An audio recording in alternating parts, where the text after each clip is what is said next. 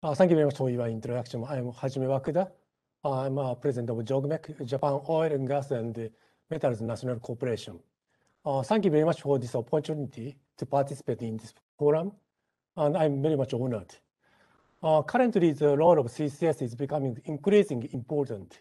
However, there remain barriers that must be overcome for CCS deployment. As we are aware, the realization of sustainable CCS projects require attracting private investment. At the same time, there is a role of governments for attracting private sector. So today, firstly, I would like to briefly introduce JOGMEC, and then talk about CCS and energy situation and challenges for CCS deployment in Asia. And finally, I would like to express my thoughts on how JOGMEC can contribute and also expectation to Asia CCUS network. So JOGMEC is a governmental agency that is engaged in a wide range of activities in the field of oil and gas, metals, and geothermal energy. Our primary aim is to secure a stable supply of natural resources, and our activities include financial support, geological survey, and technical support. In recent years, we are recognizing the importance of addressing climate change and achieving a carbon neutral society. In this April, we established Carbon Neutral Promotion Headquarters in JOGMEC to contribute to carbon neutrality beyond the conventional organization framework. So among our activities, we are highly engaged in the technological development, particularly on CCS. We are conducting R&D at our Technology Research Center. Our scope for R&D covers both subsurface and surface, as listed here. We have developed this technology for decades through oil and gas exploration and production activities. So we are currently working on several projects, including in Southeast Asia. For example, in Indonesia, we are conducting a blue ammonia and CCS feasibility study jointly with Mitsubishi Corporation, Bandung Institute of Technology, and ammonia producer PT Panca Amara Utama. In this project, we will be collecting data, conducting simulations, evaluating candidate storage capacity, and investigating the feasibility of clean fuel ammonia production. Clean fuel ammonia can be combusted in power plants, and so it will be one of the prospective fuel in the carbon neutral society. Last year, Japanese government set a target of 3 million tons of ammonia fuel use in 2030. The demand for power generation in Asia is expected to be increasing in the future. So let me now focus on the context in Asia. Asia will continue its economic growth. At the same time, the demand for energy to support Asian industries and the people's lifestyle will also increase. According to IEA, even in 2040, we can expect that fossil fuels will continue to account for the majority of demand in Southeast Asia. However, we also need to respond to climate change. One way of doing that is the deployment of CCS to decarbonize fossil fuel development. So now let me address the challenges to CCS deployment in Asia. This figure shows some of the conditions necessary to attract private investment. So improving economic efficiency is essential. Technology development can play a vital role in this.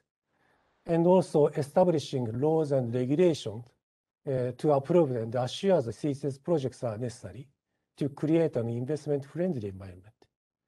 And also finance should be provided, as CCS projects need huge capex. And we have to consider not only how to support the cash management of each project, but also how to improve the economics of each project. And capacity building is also important. Know-how and experiences should be shared among private companies. Regarding the improvement of CCS reliability, government should prepare the scheme, such as long-term monitoring of CO2 leakage, to assure the reliability. It is also important to show improvement in the environment, such as the quantity of CO2 reduction or resulting from CCS. In order to enhance the reliability, certification system for environmental impact of CCS should be developed. As these are diverse and multi-layered issues, governments are expected to set appropriate proactive policies. This is not an easy task, and so it is important to utilize international partnerships and promote such initiatives throughout Asia. Here are some ways in which JOGMEC can contribute to the CCS deployment by Asian governments. These are 3 initiatives that we are currently working on. Regarding the improvement of economic efficiency, we have been developing various technology in oil and gas fields. For example, regarding the CO2 separation, we are developing membrane absorption technology. This technology will contribute to reduce cost in CO2 separation process and improve the economics of CCS. Regarding the verification of long-term stability and the improvement in reliability, we have been developing fundamental technology for subsurface evaluation, including screening of target structure for CCS, and site characterization, and monitoring CO2 migration. And also we are working on establishing evaluation methods and certification frameworks for reduction in CO2 amount and carbon intensity.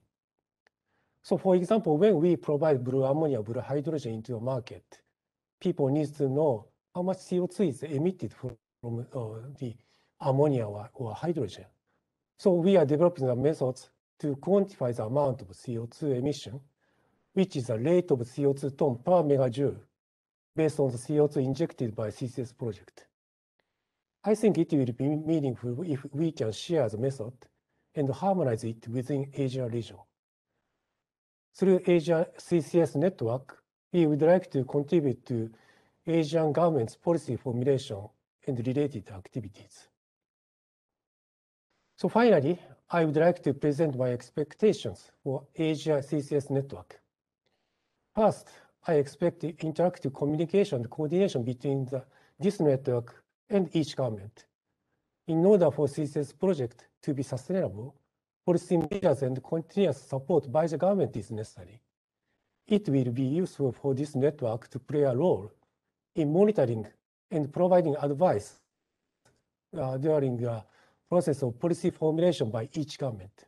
I also expect this network to provide grand design for CCS in Asia by showing a common institutional scheme and harmonize it in Asia region.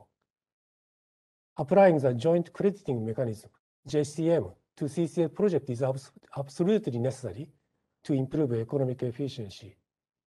Furthermore, we expect the network to lead capacity building in the field of both engineering and policy making. Especially regarding the engineers, we need to start working now, assuming the number of personnel in CCS sector needed in the near future. Finally, sharing of good practices necessary to promote the deployment of CCS, not only in particular country, but in all of Asia. Networking with other relevant groups, such as OGCI, would be effective as well. I am glad that this is included in the midterm plan released today and expect the network's leadership. For establishing and maintaining the information platform, the oil and gas sector could possibly contribute immensely, and of course, we are glad to be part of it. Finally, okay. So that's it for my presentation. So if you have any questions, please free. Thank you very much, Mr. Wakuda, and very informative presentation. So I do have a question here, and so one of them is, so JOGMEC, to my understanding, has established the low carbon society's technical business strategy in 2020. So what is your suggestion for future CCS business model? So what is your suggestion for future CCS model? Okay, thank you very much for your question, and thank you very much for your referring the business strategy in 2020. Actually, so this strategy includes 3 key points: R&D and business support and building the value chain. So regarding the R&D, it is necessary to improve the economic efficiency of CCS by developing technologies such as the CO2 EOR or CO2 separation, which oil and gas industry has been promoting. In the second point, business support, we are considering how to support CCS business in Asia, referring to measures to be taken in other countries. So let me give you an example. For example, in Netherlands and the UK, there is a system in which the government compensates for the difference between the carbon price and the project cost, which will ensure the project profitability. And also another example is Alberta in Canada. Alberta has an emission trading system and improved CCS project profitability by providing credit to each project and raising the carbon price. So key issue for CCS business model is to make CCS sustainable business. And to do that, it is necessary for government to take a proactive role in reducing business risks and ensure economics of project